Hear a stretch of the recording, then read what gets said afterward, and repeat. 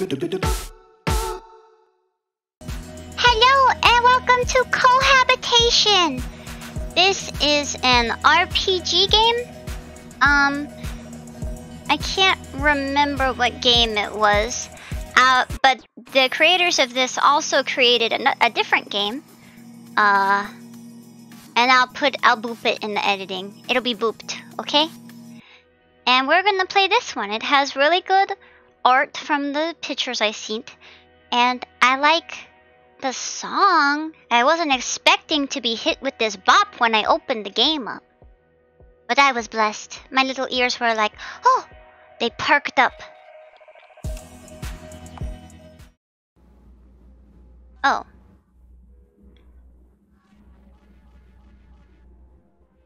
I'm already started.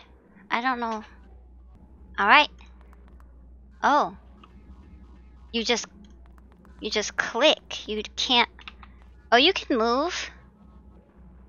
I like the clicking. Hello again. Let's see. You are XMO124 of the Alkians race. A long-time resident of, you guessed it, the planet Alkia. Furthermore, this big ol' colorful rock you call home rotates at a measly speed of 100 Alkian links per quarter Alkia day. That means your nights are few and far between and last just as long as your wearisome days. How boring.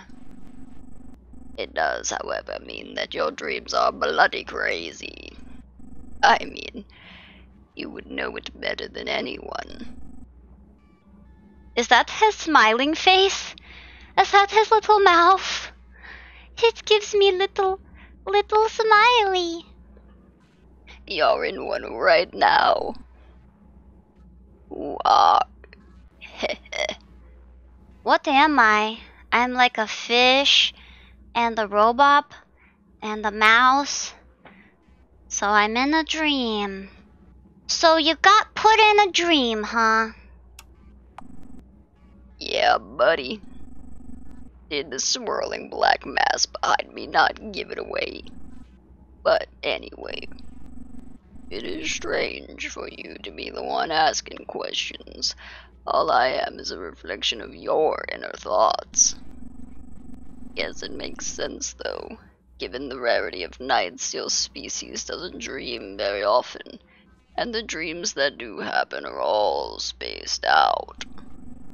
In turn, your kin have failed to develop a dream sense when they sleep, and always regress into this same pitiful amnesiac state. Kinda cute when you think about it, but annoying for me, 'cause I gotta explain this stuff every time. I digress. There's more important things to discuss. Listen. Things are about to get shaken up, buddy. Big time. And I hate to say it, but the responsibility for it is gonna fall squarely on you. I'll tell you about it in the next room. What a nice man. What a nice gent, this man. I've opened a pathway to the next room behind my cute old head. Follow me there. Got some things to say to you. I feel like I gave him a wrong voice. I might have to change it. He seems more friendly and less cursed, although he's kind of both. My big old head. Follow me. I got something to say to you. Well, alright then. I kinda like the clicking. Alright. He's got like fingy toes on his head. Not really anything. Just trying to see if there's anything cool here. Alright, I'll talk to the man. Hello again. Now, what is your name? I know, you're XMO-124 of the Alkians race, but I mean, what is your name? You know. What? Like, My name? What? it's not rocket science. Just tell me, what is your name? Make sure to select the input using the cursor. You can backspace with the escape key or by double tapping if you are on mobile.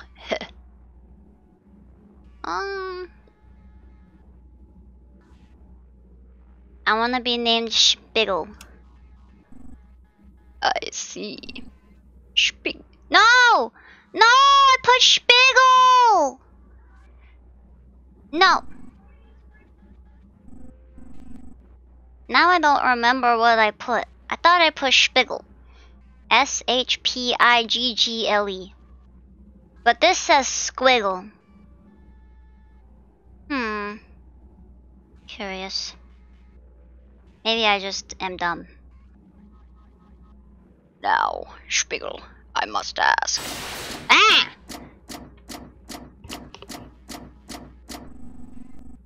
Which of these beings best represents you?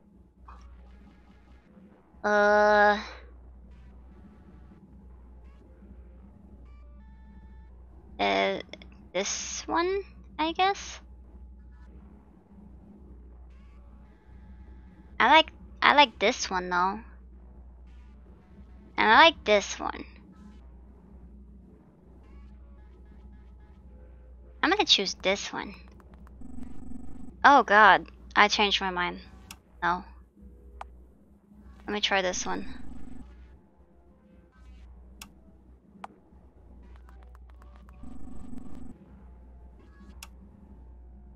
Alright, well, I don't know if I'm gonna like these, but that'll be this one. Yep. So be it. Ah! Why you yell at me? Don't yell at me. Now, follow me into the next room.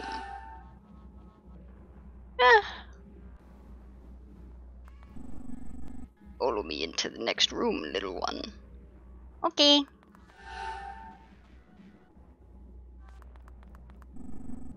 Now, this is the final room, I promise. I'm going to need you to tell me one last thing. Your species has no concept of a relationship as far as I know. This would make sense given reproduction is pretty much handled by a single queen. But still, I need you to answer this question with utmost attention and honesty. If you had a partner, what would their name be? Yep. Shmeek. I see. Now. Oh, I have to choose Smeek. Which one of these beings would be most likely to represent your partner? I thought I already chose my partner. I thought that's who that other thing was for.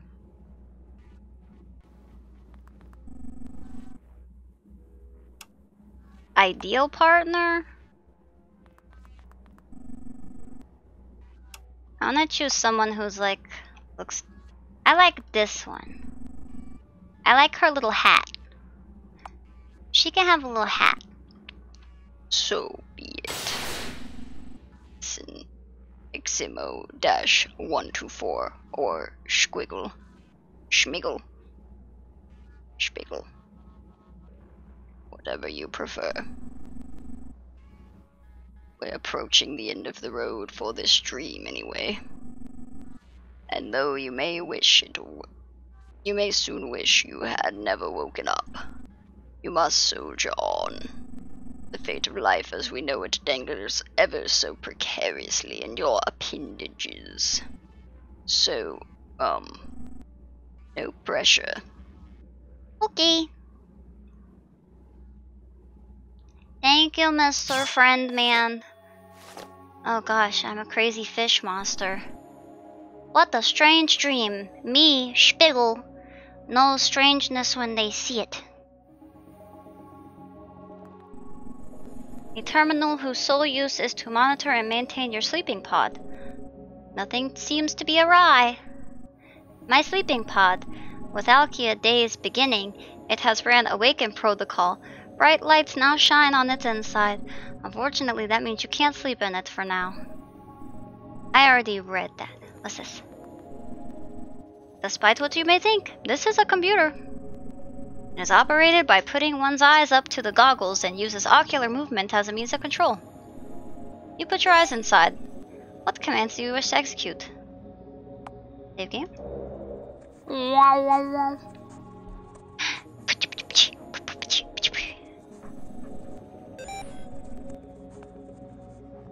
E-communications? You have 2 e-communications. Reading first e-communication. 2. Me. From. Hull detect. Subject. Auto e-communication hull breach. Photon analysis has detected a possible hull breach presence within Radio Warehouse 17. Current data has this location as your post. Please report to your supervisor for more information. Reading second e-communication. 2. Me. From. Whoever. Subject. Importance. Beyond critical. Report to me immediately after awakening protocol. All has been lost. End of e-communications has been reached. Okay. Unlock the door. Door's been unlocked. Okay, I still want to look at stuff. A terminal whose sole use is to monitor and maintain your sleeping pod. Above it sits a simple placard. Me, it reads. Smo 124. Whoa. Hey everybody! I fell at Akian's bedroom door. It appears they have left. You're not allowed inside. I'll go over here. I'll wait these other bedrooms. You have no business there. Well, alright then. Why did you even put it there? World building? For all I know, there could have... Oh my goodness. Look at my little movie. My footies are moving and a grooving. Hello, friend. It's me, Smo. Also known as Shpiggle. Technology here belongs to Xmidl 009. You're not allowed to touch it. Technology here belongs to Xmidl. Technology here belongs to Xmidl. What about these books? Do they also belong? It looks like there's some physical records here of Alkia's history. Should you like to read? Alkia is a desert planet in Barred Spiral Galaxy 1. Recorded history begins roughly 100,000 Alkia rotations ago, where a certain species evolved the ability to communicate. This species would soon learn how to conduct agricultural farm civilizations and conquer their own landmass, and would come to be known as Alkians. Alkians subsist solely off planet species that thrive in the Alkian desert lands, and have engineered such crops to support their large populations. Furthermore, their race consists almost entirely of males with a single queen that gives birth to all Alkians. Mating with the queen is done according to collective need. If a certain generation needs more minors, more 001 class Alkians will be permitted to mate. If our race calls for more scientists, higher classes will form the brunt of the breeding efforts. This is because it is believed that one's class is inherited, given how most Alkians are proud to fill their respective roles. This seems to be inarguably true. The queen, who admittedly lacks an ability to communicate, has no problem with this status quo and passes on her role to a new queen every 1,000 Alkian rotations or so.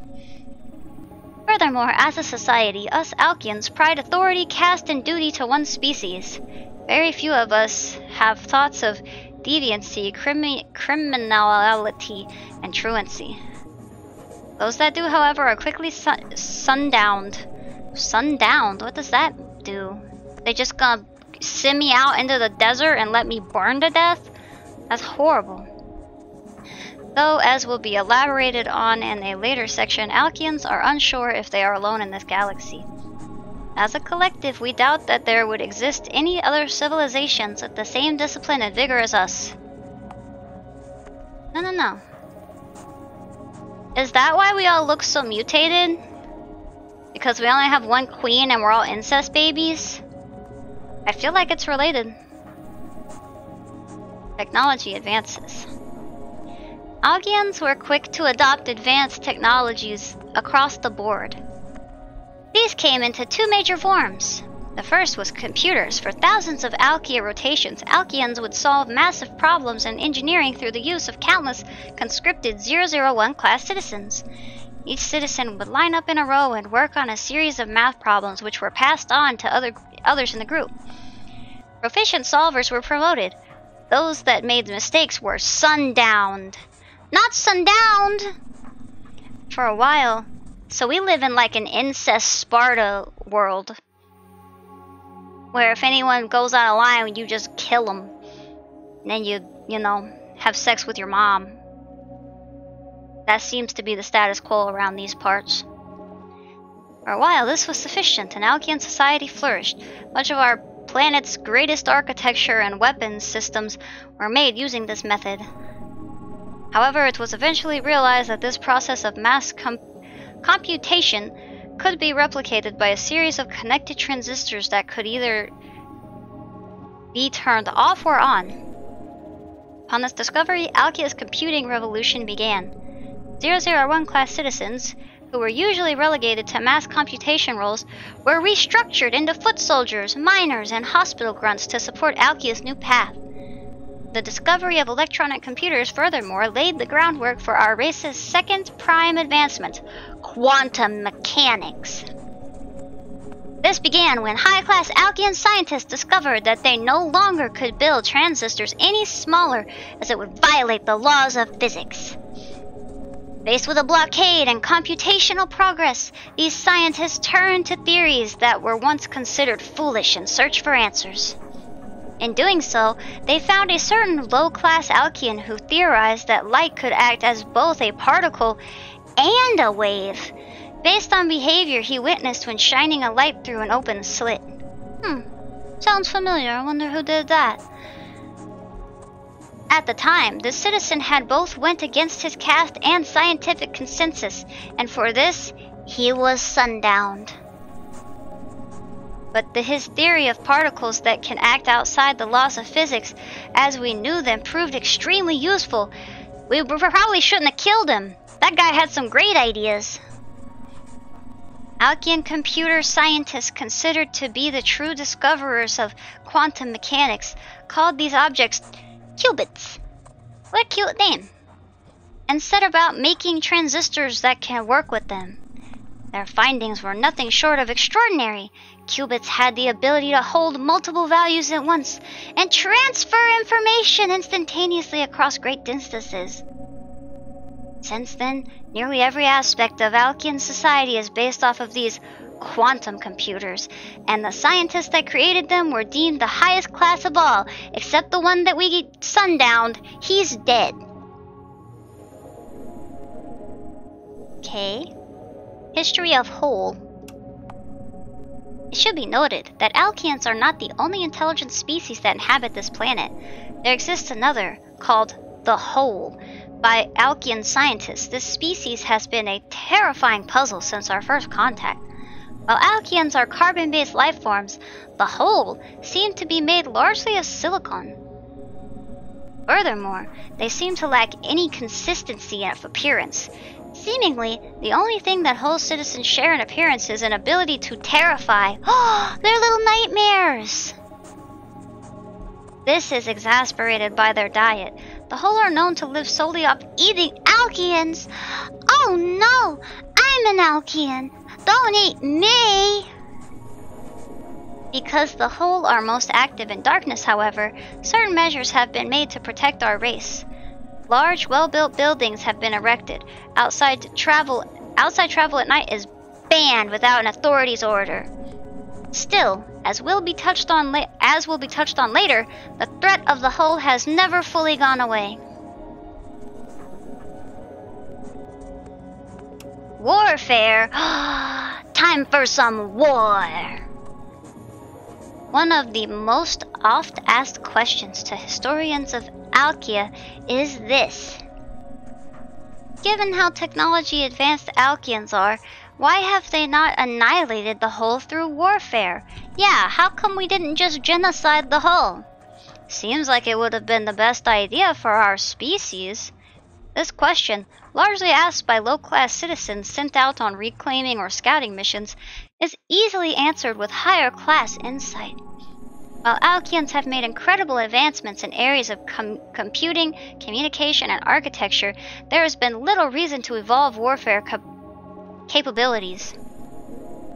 This is not to say that such things have not been tried. Driving the whole to extinction, after all, has been a goal of our race since we laid eyes on them.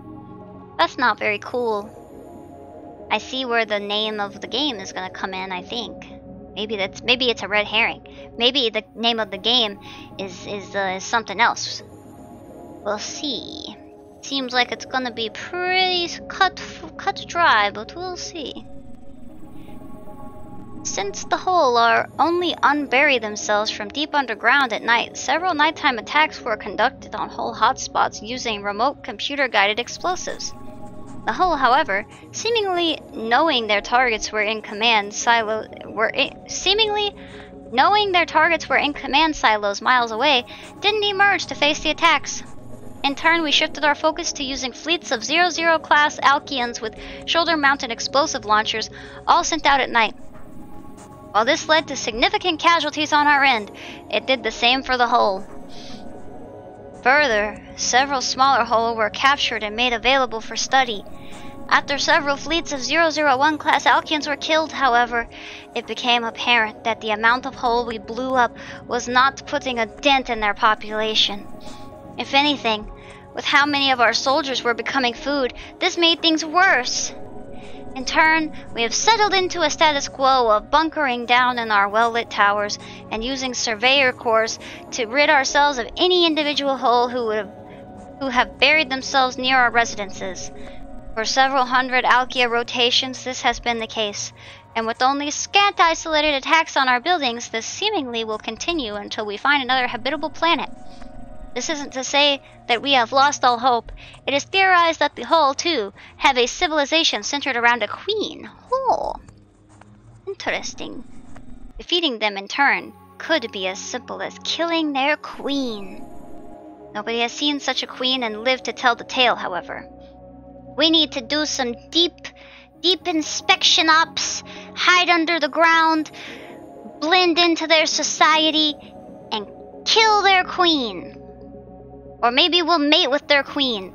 We will fuck their queen so that we can quit having incest babies.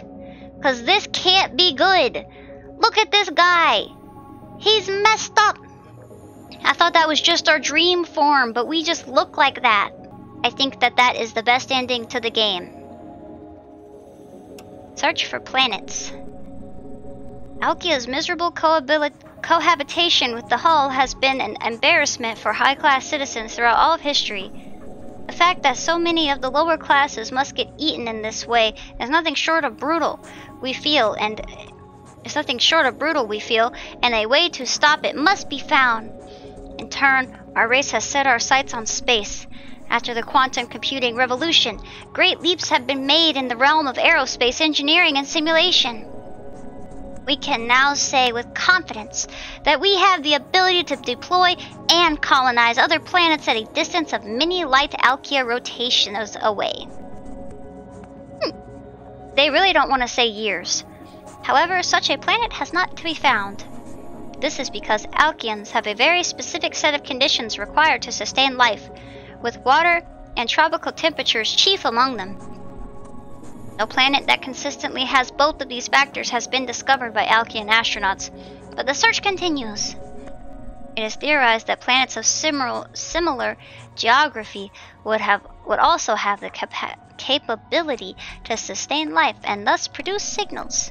In turn, radio towers have been one of our race's most vital assets, as we comb the galaxy for anyone to listen to us, or give us something to listen to.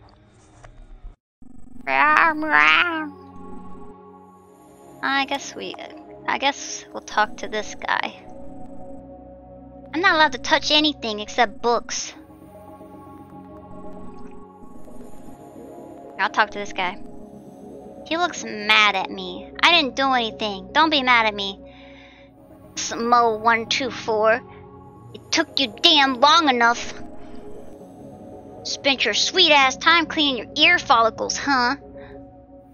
What? Don't what me, you maggot. Mean. Good lord, your dreamnesia might be worse than I thought. Now it's got you struggling to retain your memories in the real world. Believe me, if I had a way to keep my workers awake at all time, it'll make things a lot damn easier around here. See, I'm not sure if you remember this, but I'm the general manager of Unit 17. This makes me the prime overseer of, among other things, Rations Bunker 17, Sleep Warehouse 17, and most importantly, Radio Tower 17, your location of employment. Well, we know that why it is. We read all the books. What is my job? Psh, gotta explain everything. You work to support that tower. It's grunt work, essentially. Cleanup, maintenance, and in this case, extraction. When it comes down to it, radio towers are the biggest hope for survival of our species. Say, do you even remember what the whole are? I'll take that as a no. God damn it. Time is of the essence now, but I gotta sit here explaining things to Sleepyhead over here. Shit. Well, you know, Alkia is home to not just one, but two intelligent species. There's us, the Alkians, but then there's another. They are called the Whole. Terrifying beasts, all of them. Though not quite as intelligent as us, they're twice as deadly. And they can only live in darkness, which means when night rolls around, they're on the prowl. These well-lit and well-fortified buildings, however, are a means to keep us safe during the night. But somehow they found a way into the generators below our tower, our radio tower, and destroyed them, taking over the tower in the process. Curse them. Been damn near 1,000 Alkian rotations since the last attack of this scale. We thought the barriers around the generators would stop anything. To make things worse, because it's been so long, a lot of our military equipment has been decommissioned anyway. Not that it would make much of a difference at this point. So, maggot, I'm sure you see where I'm going with this. That radio equipment is our ticket to contacting a planet capable of fostering life and getting the hell out of here. So I'm gonna need you to get in there, get our transmitters and receivers, and bring them back here. Do you understand? I don't want to. Man, you've got some nerve. I'll be honest, I don't care what you think in the slightest. Do you understand the meaning of your own name? XMO124? That 0 is there for a reason. Notice that it's less than the 3 in my name, XM3009. Do you know what that means? It means I am the Omega! Why is his backwards and mine is this way? He's so angry. Nope. I'm playing ignorant. It means that you do what I want. So get going. The clock is ticking. I gotta start waking up the next in line in case you don't come back. Heh, that look on your face. You have no idea what's going on, do you? Almost feel bad about sending you to face the Hull, but, you know, that's how the world works. If your dreamnesia is really that bad, you can brush up on our history in the Hull using our records library behind me. Believe me, maggot, you'll need it. I just unlocked my side door. Once you collect yourself, get your butt out of here. Oh, and take this. I obtained an earpiece auto-translator. This is required for any Alkian who operates radio equipment. It uses machine learning to translate any communication it hears into our language. Only use it when you get to the receiver, just in case some miracle happens and we are contacted. But I don't want you to break it before then. You really need to. You should read up. Once you're done, head through my side door. I don't want to see you again till you get our radio equipment back. Okay. Well, I'm a disgusting rat fish. What's this? There's a placard here. It says, "This airlock leads outside." What does this one say? There's a placard here. It says, "Reminder, any exit outside of daytime hours requires approval from superior officer. I have approval. There's a placard here. It says, failure to comply with exit regulations will result in immediate sundowning. I don't think I like this sundowning thing they keep mentioning. Terminal, where is to life next to the control pad? It is now daytime. Free passage granted. Would you like to disengage the airlock? Yeah. Meow.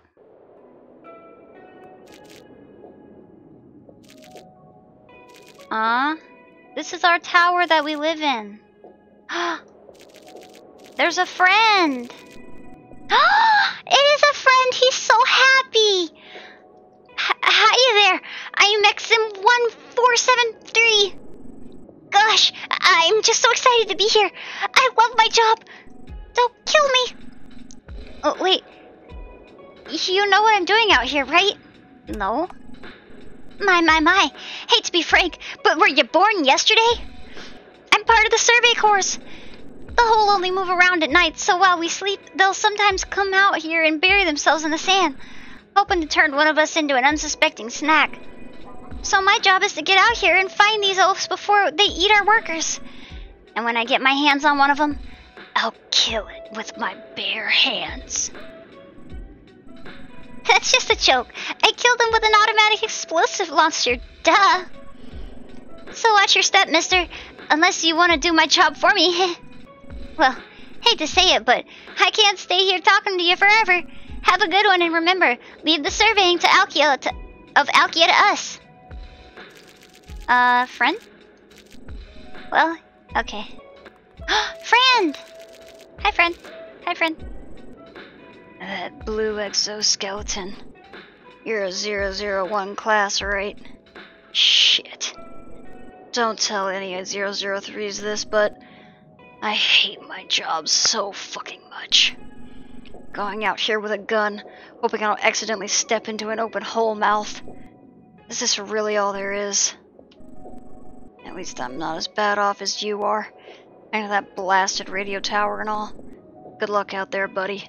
Haven't seen anyone return from there yet. Well, that bodes confidence. Is this the radio tower?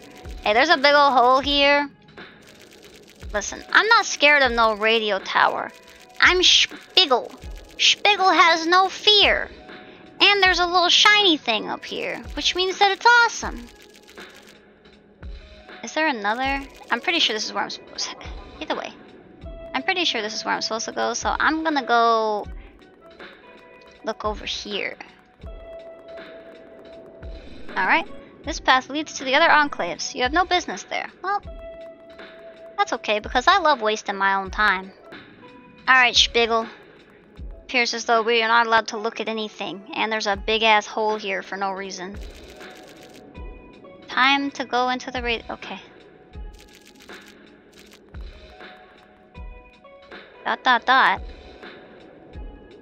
I already looked at this tower up and down, Shpiggle. Trust me.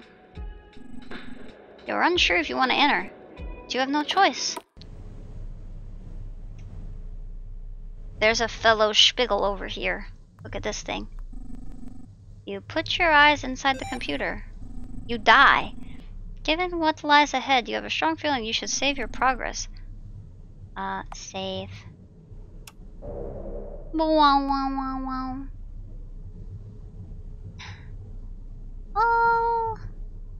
Okay. I think I'm gonna leave this off here.